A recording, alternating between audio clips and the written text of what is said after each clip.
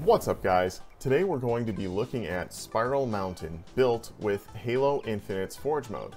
Now, I know what you're thinking. Spiral Mountain isn't exactly the best designed map for an FPS game, and you'd be right. It's not a super great layout for that, but Banjo-Kazooie holds a special place in my heart, and I think it's a lot of fun to drive a warthog through Banjo's old stomping grounds. For those of you unfamiliar, Spiral Mountain is a level from the Nintendo 64 game Banjo-Kazooie. I've tried to build a fun recreation of this map in a Halo game for as long as Halo has existed.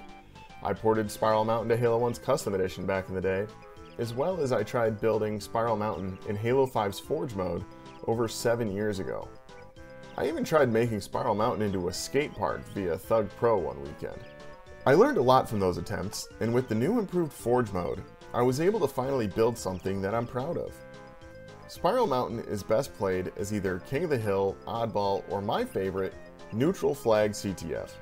Neutral Flag is similar to One Flag, but instead of one team defending and the other attacking, there is one neutral flag that spawns on top of the Spiral Mountain that both teams fight to take to their capture point. So if you make the enemy drop the flag near their base, you can then scoop it up and take it back to your base instead of needing to sit on the flag and wait for it to return.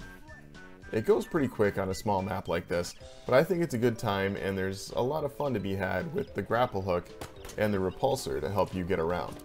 I did my best to make this as true to the original art's layout and dimensions as possible, but I have taken some small liberties to try to help this map flow slightly better. There's a rock to jump up to the garden from Banjo's yard, which is inspired by Banjo-Tooie's iteration of this environment.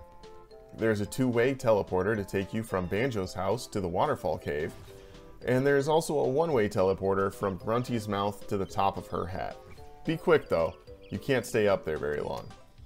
Lastly, the water around Spiral Mountain is a little bit more shallow than in the N64 game, to help players be able to clamber out of the water so that they're not stuck down there for too long. The map is compatible with King of the Hill, Capture the Flag, Neutral Flag CTF, Oddball, and of course, Slayer and Team Slayer. I really hope you'll give it a shot, or at least just appreciate the work that went into building this thing. I've been working on it on and off since Forge launched, and with the Season 4 update adding water and fixing a bunch of stuff with Forge, I was finally able to wrap this thing up.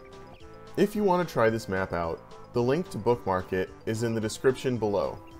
Bookmark the map and have a good time in your next customs night with friends. Either way, thank you for watching.